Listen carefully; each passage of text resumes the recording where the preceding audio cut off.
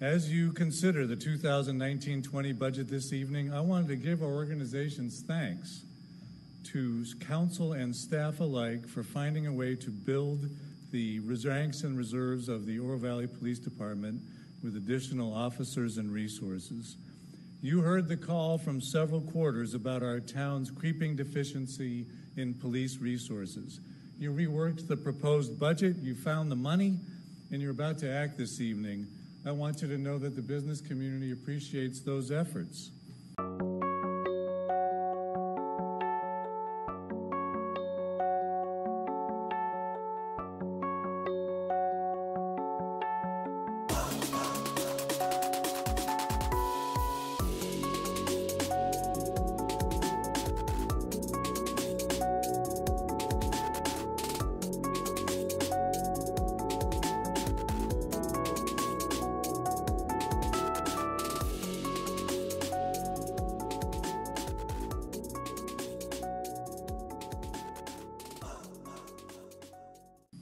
Recently, I forwarded to you an email from Jeremy Asher.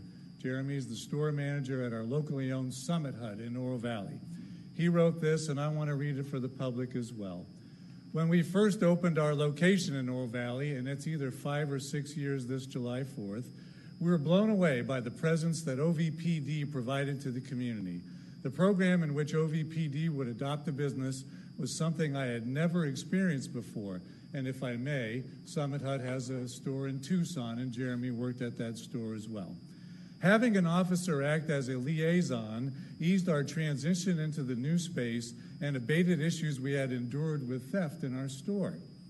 Recently, the presence has been lacking, and although correlation does not equal causation, we have had a marked increase in theft in our store. Jeremy continued, I hope that Oro Valley sees the importance of having a sufficient enough police force. It's why we and everyone decides to move up here.